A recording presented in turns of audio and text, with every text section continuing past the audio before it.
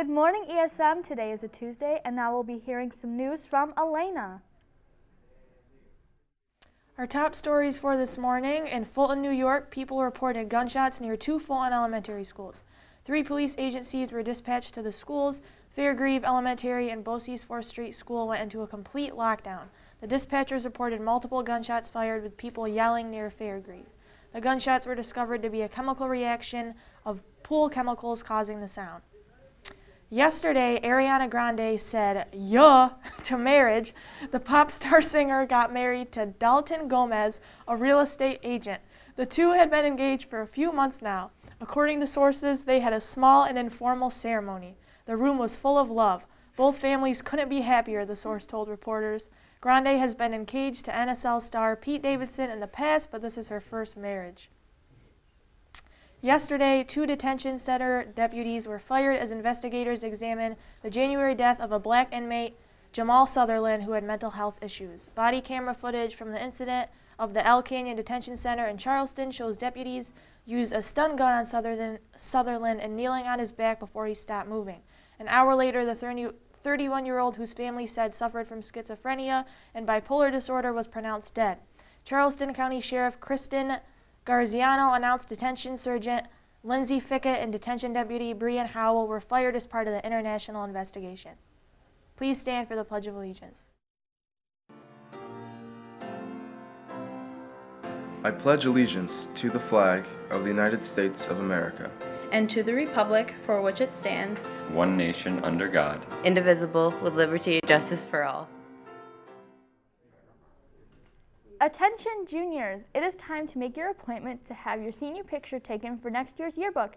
Senior pictures need to be taken during the summer, and they need to follow the yearbook's guidelines to be accepted. You can find all the information on senior pictures at our website, esmyearbook.org. Talk to your parents or guardians about making your appointment now.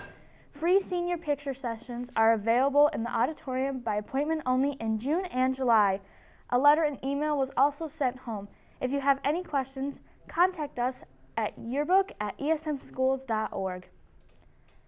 Support the class of 2024 with their DeBello's fundraiser Wednesday, May 19th through Sunday, May 23rd. 20% of your check will be donated to the class.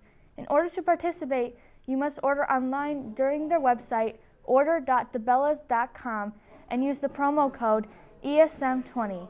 Now on to some weather.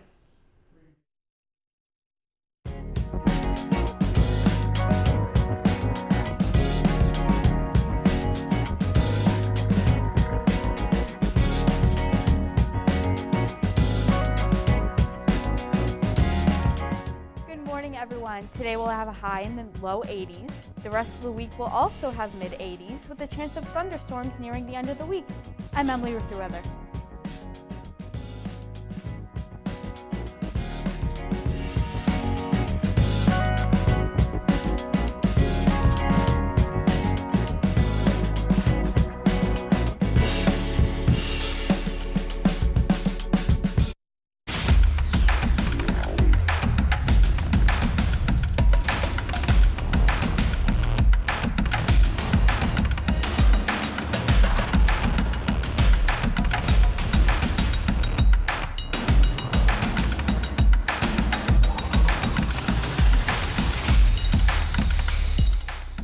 The girls' track team stayed undefeated with a close win against Central Square last night.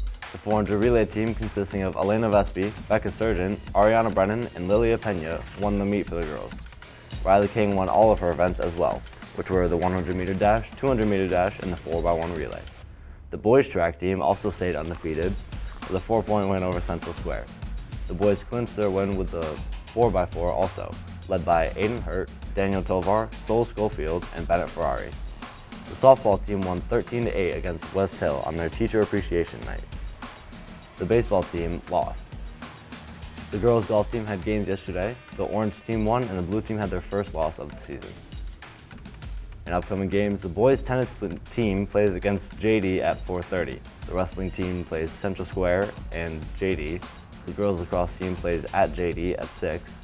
And the boys' lacrosse team plays at home against JD at 7. And the game is a whiteout, so come support. And I'm John, Lee Sports. Lena and I and everyone at the morning show, have a great day.